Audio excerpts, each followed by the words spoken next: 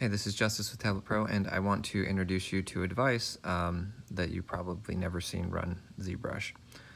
All right, so here you can see the artist pad is working nicely. Undo, redo.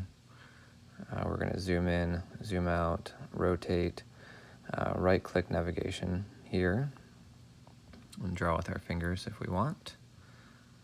And okay, let's see here. Now, this device is going to look very familiar in just 1 second.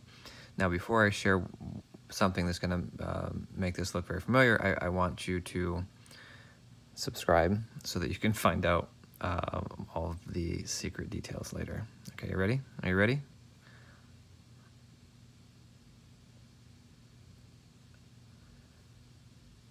I think that's pretty cool.